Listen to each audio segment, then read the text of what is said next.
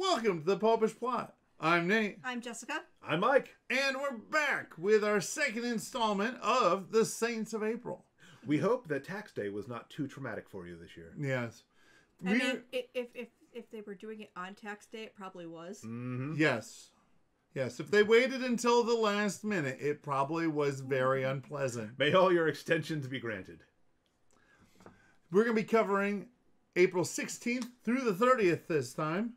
So let's go ahead and get it started right off with one of our favorites. Yes, this is one you might have heard of, but we just felt like not enough people know this person's patronage. Yep, we have actually mentioned this one on the show before. I'm fairly certain if it's somewhere around here. I couldn't find a little icon. Somewhere around here we have a little icon. I only found St. Jude. I didn't think to ask St. Jude to find the other icon, because that seems kind of, mean. Oh, you're not the saint I'm looking for. Jude's totally used to it. You didn't call on Tony? Okay. Anyways. Jude wasn't his name. He's used to that sort of thing. Anyways. So, but yes, this is Saint Drogo. A saint we will promote at every opportunity we have. Because he's the patron saint of coffee. Yep. And ugly people. Yes. And also a few other things, but we have a patron saint for ugliness. I mean, quite often they'll be like people who other people find unattractive or less than attractive people. They try to soften it, absolutely. No, perhaps it should be. I also think he's in charge of broken bones. Perhaps in the current, which relates to a story of why he was ugly. Perhaps in the current cultural milieu, we should promote him as a patron saint for people with poor self-esteem and body issues. I don't think coffee gives you that. No, I'm simply saying, in many cases, it's not so much that people are ugly, but that they just don't realize how beautiful they are. Nate's being charitable, and I'm trying to make a joke. Yeah. He has chosen the better part. That being coffee? Yes. Drogo, pray for us. On April 17th, we've got Saint Fortunatus and Marcian. Now, not that Marcian. We know either very important details or not at all details about them. They were martyred either in Antioch, a city, or Africa, a continent.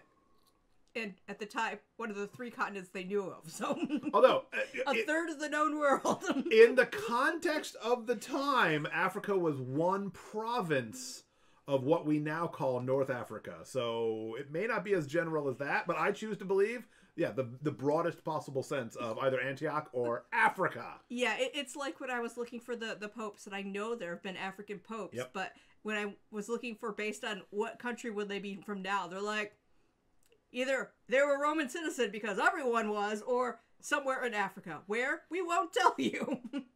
Odds are for most of them either modern Tunisia or modern Algeria. Yeah. But On the 18th, we have Saint Perfectus. What a guy. Who was a Spanish martyr. Who has, like, the best, perfect martyring story. Being killed on Easter Sunday? Uh-huh. Yeah. I really bet that at some point in time, the people behind that, they really realized how much they'd screwed up. I mean, they were responsible for killing Saint Perfect. On Easter. A better martyr date would be Good Friday. Because Easter Sunday is not about the dying, it's about the rising. Yes, but he got to, on Earth, celebrate Easter, and then immediately go to heaven to celebrate Easter. All caps locks, exclamation points. How Perfectus. On April 19th, we've got Saint. This one's fast. Expeditus, who might not have existed, but is the patron saint of haste. Yeah, he's put on multiple lists that seems to be, it could possibly be a typo or, Because it's expedient to put him on lists. Yeah, one of those things where it's like, I need you to write this list of saints quickly, and then he got put on. Are you making fun of Saint Expeditus? I mean, come on. No, I'm making fun of his chroniclers. Fair enough. He has a long and storied history of, we have no information on him except for he is either against procrastination or for being fast. I was going to be against procrastination, but I just haven't gotten around to it yet. Yeah, I'll do it later. On the 20th, we have Saint Hugh of Anzy le Duc. Oh. who was a Benedictine from Poitiers, France. Yeah, I I was trying to find one special for my sister, given how this is her birthday, and we will not discuss anyone else who has this birthday. But the closest I could Don't invade Poland. Yes. But the closest I could come to was a French saint, because her patron saint is Joan of Arc, so at least they're from the same country. Yes. For all those of you who have a birthday on the 20th, we say, don't invade Poland. I tend to favor the damnatio memoriae approach. We'll just ignore it rather than drawing more attention to it. But okay. No. Yeah. Don't invade Poland. Jess? Yes. I think this one's all you. Oh. No. Okay. So, on the 21st, we have, adding to our series, Saint Anastasius the 11th and Saint Anastasius the Sinaite the 11th, Patriarch of Antioch, exiled for 5 years for opposing Emperor Justinian and Justin II. Which is kind of funny. Justinian said that he was going to be exiled, and then he died, so he didn't. So his nephew, who was Justin II, went and then did it. So he got like a reprieve while there was a shuffle. But Pope St. Gregory the Great restored him to his see. The Sinaite was born in Alexandria, was an abbot on Mount Sinai, and was called the New Moses. Wow. Fancy. Well, you had to tell him apart from the 20 million other people with the same name. Or All Saints. Moses the Black, our favorite thug. I think you can get this one, though. Number 22. All right. Oh, yes, I do like this one. Saint Arwald, who, one fact we know about him is that it's actually 2 people, and neither one was named Arwald. They were either the sons or the brother of King Arwald of the Isle of Wight. The Isle of Wight? Right? Well, there could be an Isle of Wight, but there's a famous Isle of Wight. Meh. This is what the thing said. He was king of some island. There's a lot of unknowns about Arwald. I don't know. I was too busy laughing about the fact that this is 2 people, neither one who has that name. Love it. He was king of an island. He either had He was 2 brothers. British. He either had 2 brothers or 2 sons. Probably. He had 2 brothers or 2 sons who both had the same name. Poor planning on their parents' part, most if you ask likely me. neither one of them had the same name, but that's the name we know. So that's what the name the 2 of them go by on their one feast day, that they share the name. Oh, I gotcha. I see what you're saying. On April 23rd, you can be different than everyone else by celebrating Saint Ibar of Beggerin, aka Iberius or Ivor, a missionary to Ireland with Saints Kiaran, Ailbhe, and Declan. I definitely butchered that middle one. Yeah. That's all right. It's okay.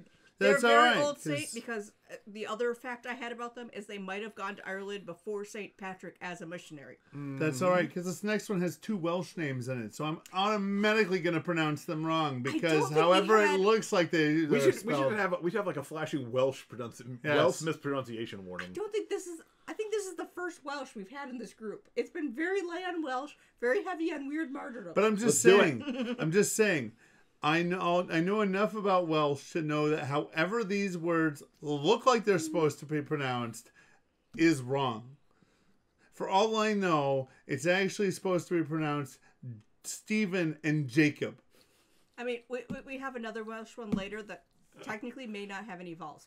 Nate, but this one. Mispronounce the name. Yep. So on the 24th, we have Saint Dyfnan, who was the son of the Welsh chieftain Beggerin of Brecknock.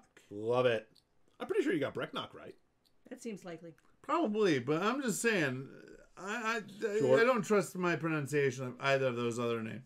Next, on April 25th, we've got Saint Phaebadius, a.k.a. Fiari, a bishop of southern Gaul who was a friend of Saint Hilary of Poitiers.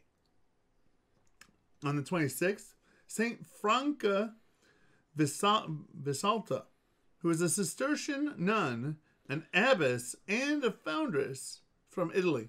Now, I did not do Catherine of Siena because everyone has heard of her. Mm-hmm. However, I think she doesn't belong on this list. I think they would have got along together because apparently she was once kicked out of her abbey she was running for being too strict. Yep. She was running the abbey and she got kicked out. Yep. I mean, that happens a lot in history. On April 27th, we've got Saint Lawrence Huong, priest and martyr of Vietnam. On the 28th, it's Saint Pollio. That's a rough name. I mean, I don't think it. It's not that Pollio though. It's got two L's. It's got two L's, and they were murdered during the Diocletian persecution. So, for all I know, they were put in a box with spikes, spiders, and thrown into a river, and scorpions, and then thrown into a river. Possibly, but I tend to believe that if this was just someone who was executed in a normal way, that's why nobody was bragging about it. Yeah, perhaps. Oh yeah, sealed him in a bag with a badger. Nope, just martyred. I mean, but it would be a European badger, which is much politer than either the North American or the African badger. I don't think there's a polite way to rip someone's face off. I was listening to badger. Badgers hang out with Frog and Toad and have tea in England. I was listening to a folklore tale where a character was actually put into a sack, and then a bunch of other people played Kill the Badger.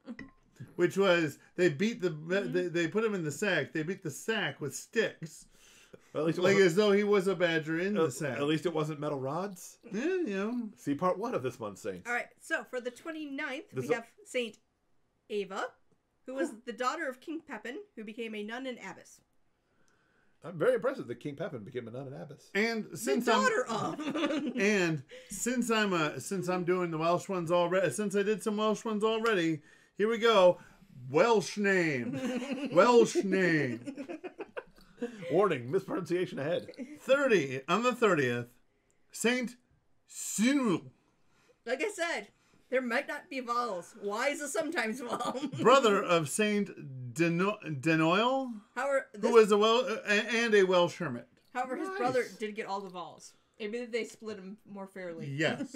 I want some Deinoil. Yes, Deinoil. Yes, Deinoil. So, all you holy men and women, pray for us. Comment below with the name that we mispronounced the worst, or your favorite obscure saint who we should add to our list. Double if they are Welsh. And their name does not seem like it would make any pronunciation triple sense. points if they were put in a sack and thrown into a body of water. With an animal. Why they also have to kill the poor animal? Give this episode a like, subscribe to our channel, ring the church bell to be notified the next time we discuss animals, sacks, and rivers. And until next time, remember to live your faith. Love your faith. Share that love.